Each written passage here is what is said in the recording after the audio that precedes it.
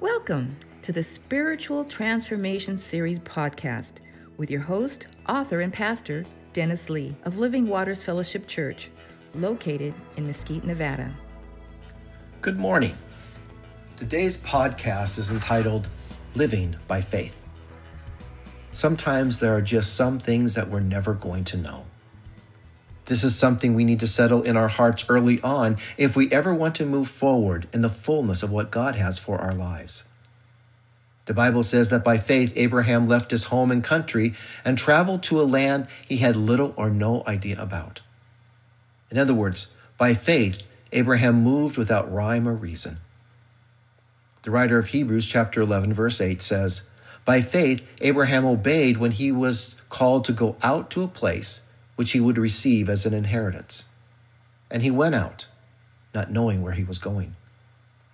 By faith, we believe in the existence of God, even though we cannot see or comprehend him with our natural senses. And for having this kind of faith, God will richly reward us, as the writer of Hebrews said a couple of verses earlier. He said, "He who comes to God must believe that he is, and that he is a rewarder of those who diligently seek him." Abraham lived by faith, which is defined in Hebrews 11:1 as being the substance of what we hope for and the evidence of the things we do not see. The Apostle Paul, in his letter to the Roman church, made this observation when it comes to Abraham's faith and the reward that came from that faith. It's found in Romans chapter 4, verse 18. He said, "Against all hope, Abraham in hope believed, and so became the father of many nations. Just as it has been said to him, so shall your offspring be." But humanity today has a hard time wrapping their head around this reality, even though they live by faith as well. Their faith, however, is in natural sciences, which still has yet to explain humanity and the universe.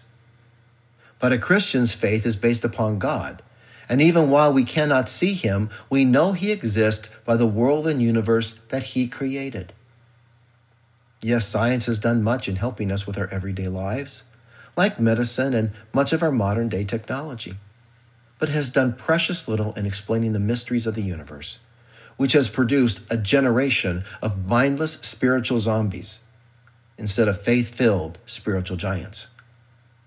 In 1 Corinthians 5:7, the Apostle Paul said, "For we walk by faith, not by sight." And so may the Lord bless you and keep you in his grace today. Take care, and may God bless. Repentance is a purposeful change of direction. It's a sincere commitment on our part to forsake our sins and purposely walk in obedience with God's word. Pastor Dennis Lee expounds on this concept in his book, Wells of Living Water. For further information, go to spiritualtransformationseries.com. Pastor Dennis Lee is the senior pastor of Living Waters Fellowship in Mesquite, Nevada, and has been called a practical theologian, making doctrine simple to understand and easy to apply. His 333 devotionals are where biblical doctrine and discipleship meet to encourage and inspire the reader to make a difference for Christ in the world around them. These daily devotionals, along with thoughts, tweets, and sermons, can be found on Living Waters Fellowship page, www.mesquitelivingwaters.com.